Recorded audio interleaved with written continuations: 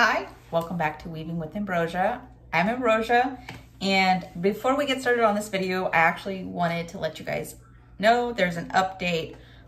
So my 4-in-1 twills is now available in the Etsy shop. So you have the 4 twill towels in 1 warp, and that will be available with the exact fibers I used, the exact thread count, everything I used in order to get these towels. And that's in my Etsy shop, which will be linked in the description below. And I hope to actually start adding a few more patterns into there in the next probably few weeks. Over the next few weeks, I plan to add a couple more into there, hopefully. So keep an eye out for those, and I'll keep you updated as they come along. But let's get back to our video. So today we're actually working on a tube, basically. So ours won't be an exact tube because we have too many threads on the left side. We would need an uneven number of threads, but since it's just a sampler, we're not going to cut a warp thread just for that because we're going to need it later. But if we were trying to do an actual tube or make like a tunic or anything like that, we would probably want to remove that one warp thread. But we're not gonna worry about it right now. So let's get started. So we're actually gonna start with the dark on top, which means we're gonna start with shed 3, and we're using the dark thread.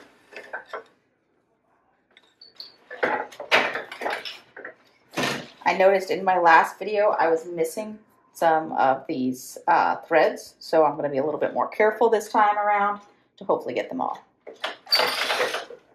Okay, now we're going to do 1, 3, and 4. Pass through again.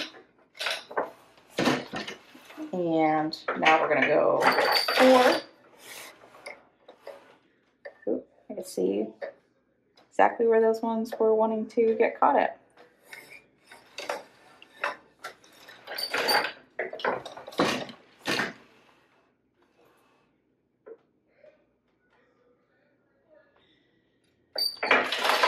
And now we're going to lift sheds 2, 3, and 4, and pass through. And let's go ahead and do this again. Oops. I might need to fix that. Let's see.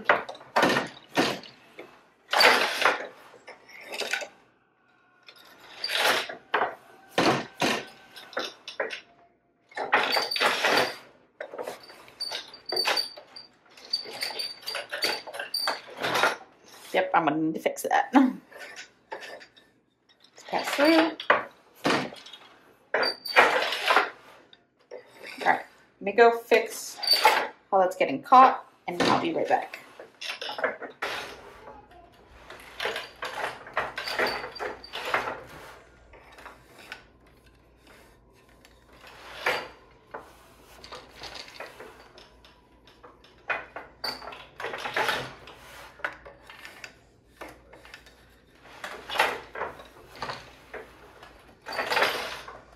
I did something wrong.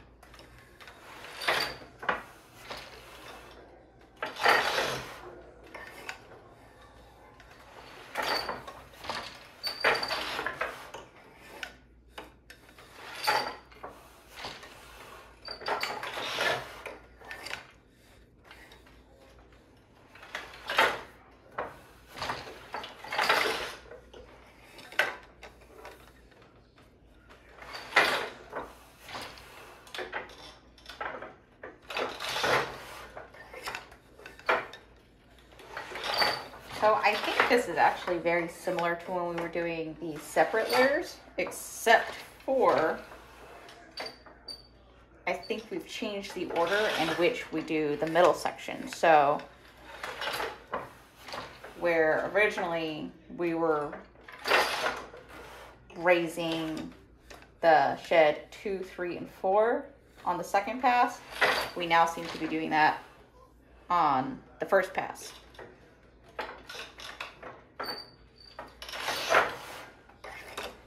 So we've slightly changed the order.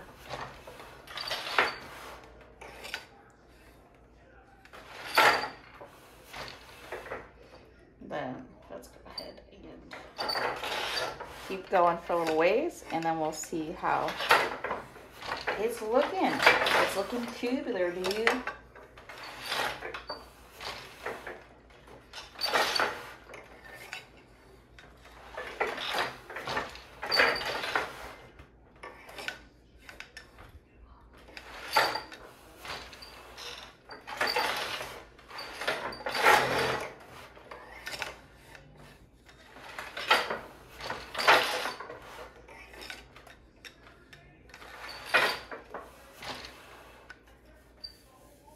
Not feeling any floats.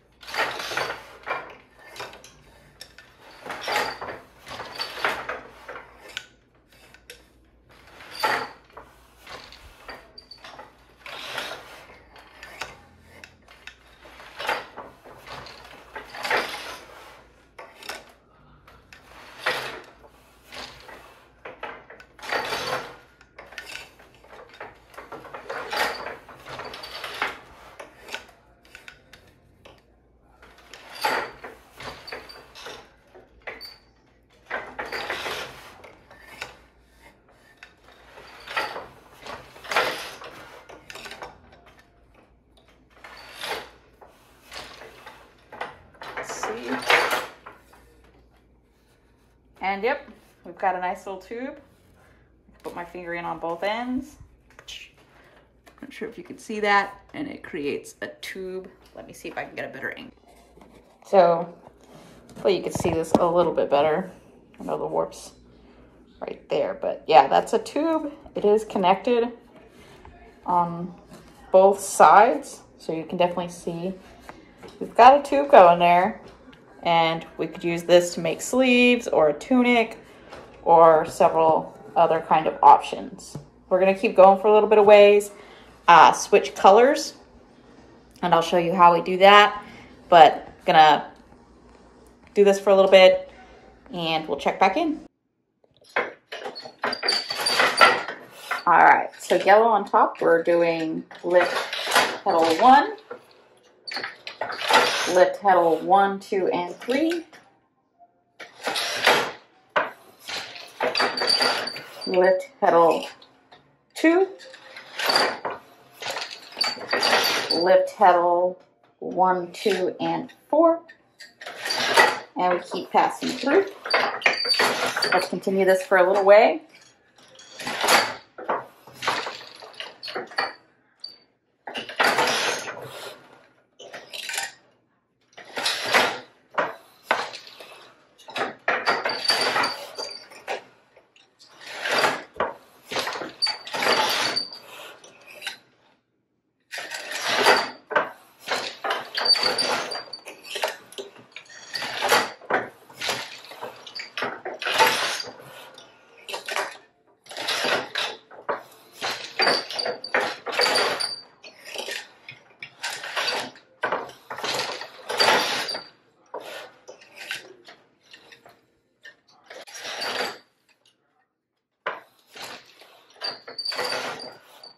Definitely doing better on floats this time. The way I'm checking for that, I'm not really looking. I'm just strumming the back of the fabric. Because if I've missed a string, I'll be able to feel it. Because it will be loose.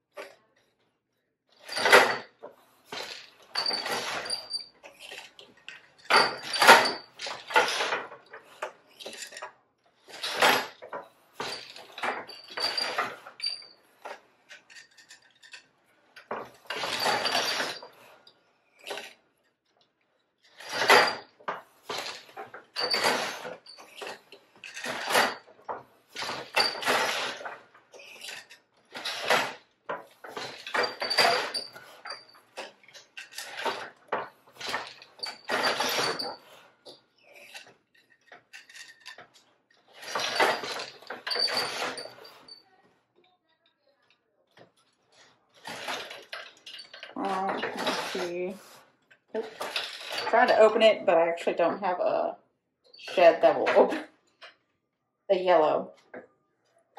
So I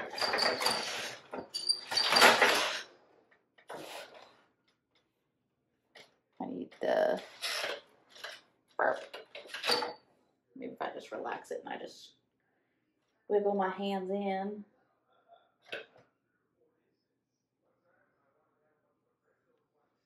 There we go. So since I don't actually have a shed that will open the yellow from the black, I just have to shove my hands in and make it work. But as you can see, I can in fact put my fingers in there and make a little packet, little pouch.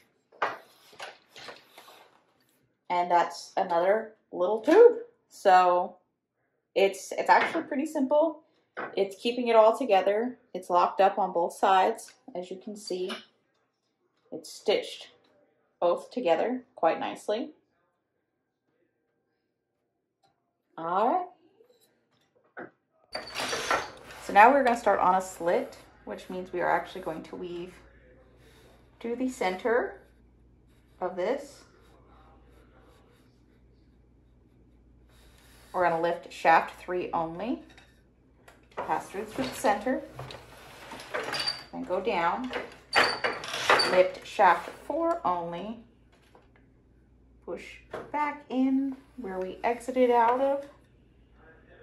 So we create a nice little shelvage right there.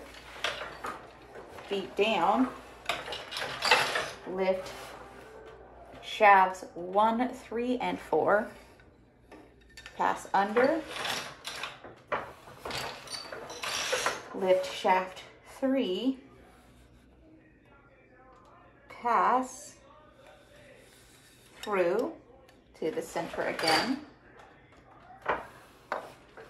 lift shaft 4, pass through where we exited,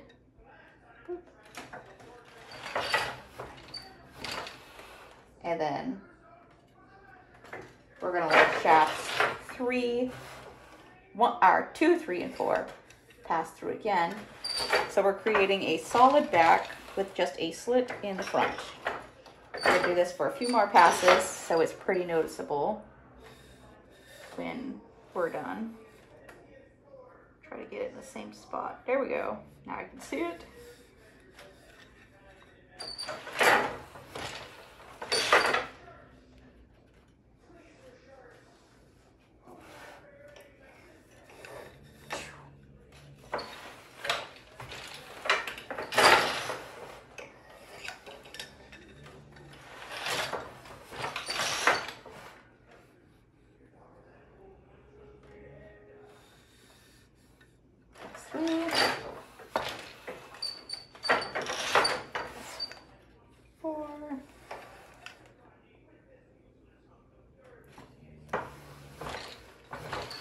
Go. Again.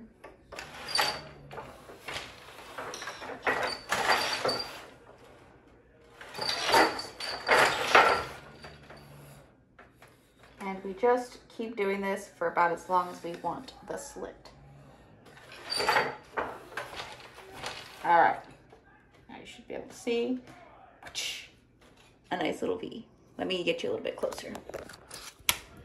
So after that, you can see we've actually created this little slit right here, just from that pattern I was talking about, which is great if you're making a tunic and you know you want a little bit of extra space right here. You can create that V-neck.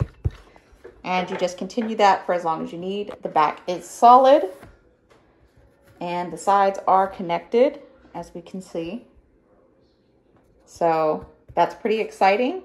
All right, so we are actually going to make a double tube. So right here you can see I've woven a little bit above where I did the slit last, so that it's closed up and we're making 2 defined tubes. One I'm going to use the dark string and the other I'm going to use the yellow, because we do need different boats for both. And they recommend that you put a string in between. So if like you were doing 3 you could have the string and then, you know, you give a little tug, boop, boop, boop, and you can always make sure that they're separate. We're only going to do 2 because I don't really want to get a butterfly of yarn to do this. So count that to my laziness. But let's get started. First, you're going to lift shaft 1. Let's pop that up. Let me go ahead and tuck the yellow boat in. We're going to weave all of them from the left, so I'm going to slide in from here. Tuck its string real quick. Boop. And I'm going to weave this one up to this blue string. There we go. All right, now we're going to beat down. And then we are going to lift shafts 1, 3, and 4.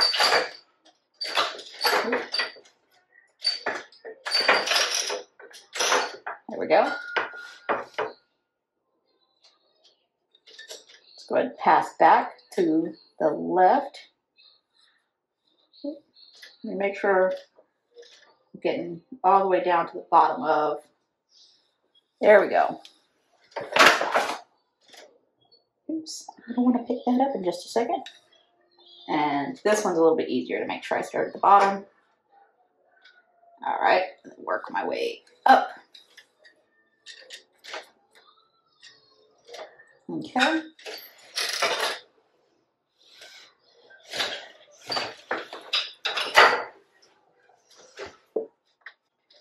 All right, now we're going to lift shaft 4 by itself. And again, pass through from the left.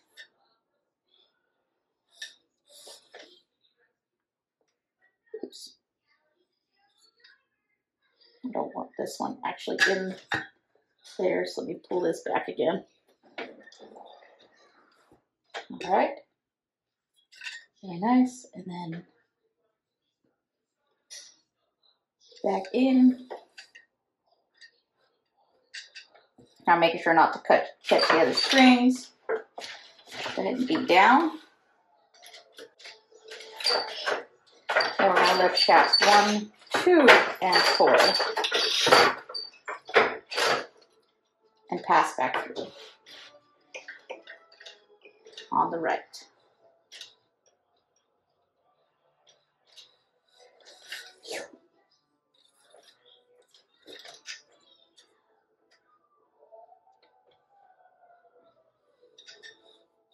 There we go.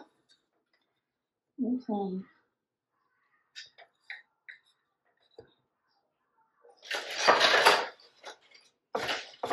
All right, so we're already starting to see that slit emerge. We're going to keep doing this for a little while, and hopefully we can see it come to life.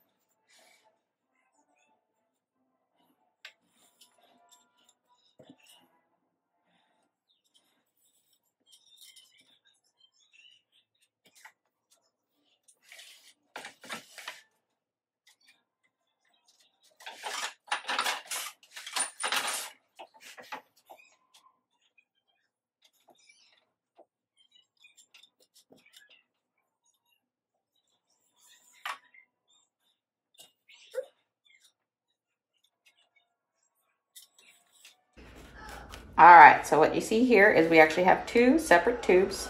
They're pretty small, but I could stick my finger in each of them, and you can tell they are completely separate. And you can actually make multiple like this. You would just need to do either enough yarn butterflies on your finger or enough boats or shuttle sticks, whatever you're using, in order to pass through. You know, just depends on what you're doing. I just did 2 because I feel like most of the time that you're using this, you're probably going to be thinking like of making a tunic or sleeves for a jacket or a cardigan, or who knows, maybe you're trying to make little doll pants and you need a little buttonhole. I think most uses that you'll have for these are going to be just 2. So that's what I did, and I did them in distinct colors so you could see the difference and really how much flexibility you have. Next week, we are going to do the color and weave section of the sampler. So we'll bring this back together. Actually, I'll bring this back together so we can start the color weave after this. And I'm excited to see what's next. And as always, like, subscribe, share with your friends, and I'll see you in the next one.